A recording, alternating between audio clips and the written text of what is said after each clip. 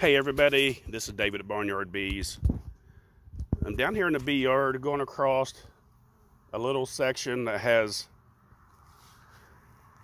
packaged bees installed, and I wanted to explain to everyone about the importance not to get in a rush and start going through your packaged bees sooner than necessary.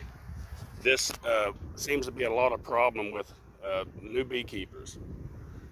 They'll install their package of bees, and next thing you know, they're tearing the frames out, going through them frame by frame, looking, seeing what's going on. The only thing you need to do is when you install your bees, you have your queen, preferably in the middle frames. After 3 days, or even 4, go back in there, check, make sure she's released. If she's not, manually release her from the cork end that doesn't have the candy, and be careful and get her back down in the hive and let her loose. But most of the time, she's already released. So normally the only thing that you'll have to do is reach down, pull that cage out, get it out of there, because if you don't, those bees will build right around that cage. They'll enclose that cage, and it just kind of leads into a mess and gets in the way. Besides that, I don't recommend going into that hive unless you find some bad issues going on, which normally this time of year you don't. We're in late April. You're at the absolute peak of the honey flow. Everything's going good for these bees. It's hard to kill these bees this time of year. I recommend at least a month, at least a full month before going back in and doing inspection in this hive. You got to give that queen 3 days to get released. She's going to start laying a pattern of eggs.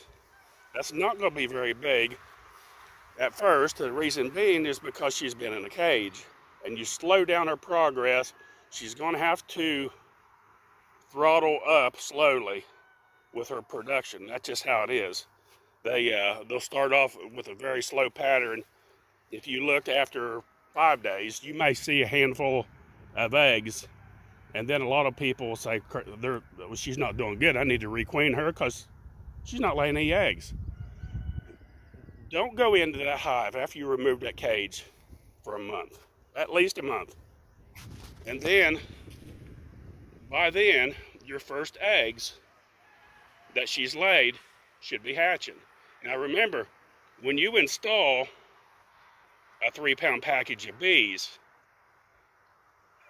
by day 20, your 3-pound package is more than likely going to be a 2-pound package. Because a lot of those bees are already dying from their life cycle, because there's nothing regenerating inside that colony to replace the ones that are dying. So after a month, it will turn around and it'll start building back up. You might be 6 weeks before you actually get back to a 3-pound package. So remember that, and a lot of people don't think about that when they're wanting to hurry up and rush and go through their colony. There's no rush. Don't get in a hurry, because you're going to get discouraged because you're going to see less bees. You're going to get discouraged because you're seeing your queen's not hardly laying much. It's because she hasn't learned the process over again. So the only thing you need to do is check your feed. Feed them your hive top feeder. This one's probably dirty, which it is, a little bit dirty, needs cleaned out. These hold 2 quarts. Here's exactly what I do. I fill it up once, let them run it down, I fill it up again, and if we're in anywhere near April, I might fill it up a 3rd time, but more than likely I'm not going to, because these bees tend to like to store a lot of that sugar water into honey, which is not what you want a lot of at first. A little bit is fine. You want those bees to be building worker cells. You want them to make worker cells so your queen will have a place to lay. You're looking for population growth. At this time of year, you're not looking for honey production. You're looking for population growth. So focus on that first 2 months. You install your bees the 1st of April. By the 1st of June, your population should be built up and going strong. And then by then, you can, if you install it into a 5-frame nuke, you can see about expanding it into an 8-frame or 10-frame, or split it, or whatever you want to do at that point. So just a little shout out, new beekeepers and installing packages.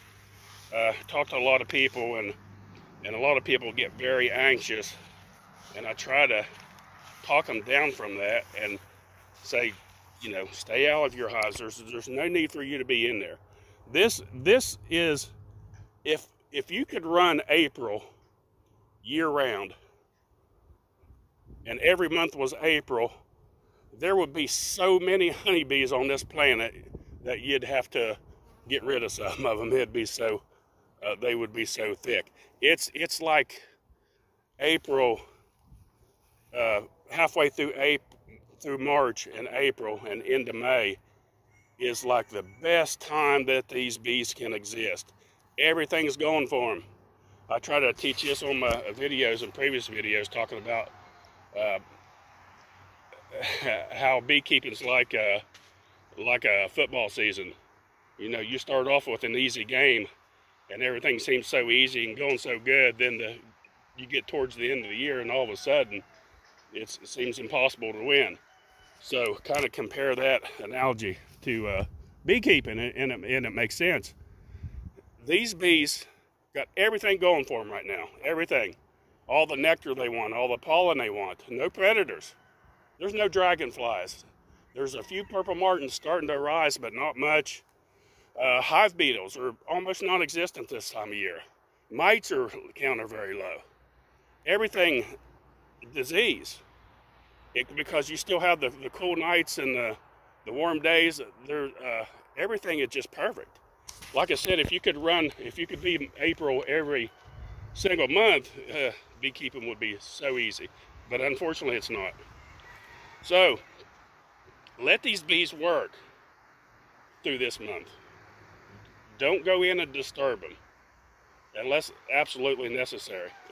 It'll pay off in the long run after a month or even 6 weeks, and then you go in, then you're going to be happy at what you see.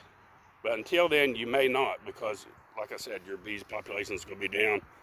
And give your bees a chance. They know what they're doing. But just a little shout out from BarnYard Bees. Don't forget, folks, please help share our videos.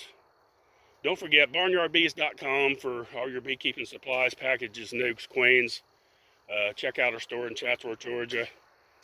And that's about it. Don't forget, click on the little bell, like, and subscribe. Thanks for watching. BarnYard Bees.